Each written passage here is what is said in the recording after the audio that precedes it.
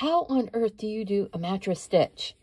It's really quite easy. Make sure that your V's are pointing the same direction. On my first stitch, I pick up 1 bar. And then I come back across and I pick up 2.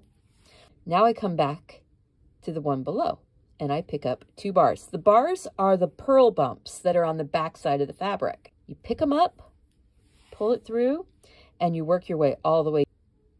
Pick it up, pull it through. That 1 stitch left down here at the end.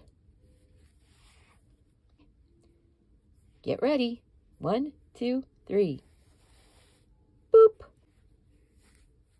We have this closed up column and it looks just like all of the other columns. Make sure to click that like button, subscribe to the channel, and see you soon.